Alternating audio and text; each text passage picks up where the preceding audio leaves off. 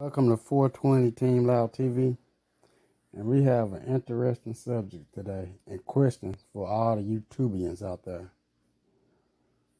What's the difference between these two players besides sports that they play? The difference is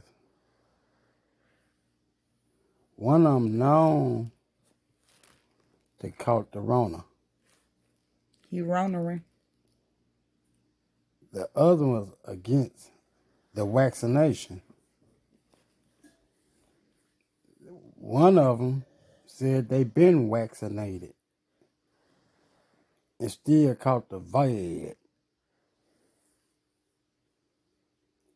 Stephen A. Smith attacked one of them and he didn't.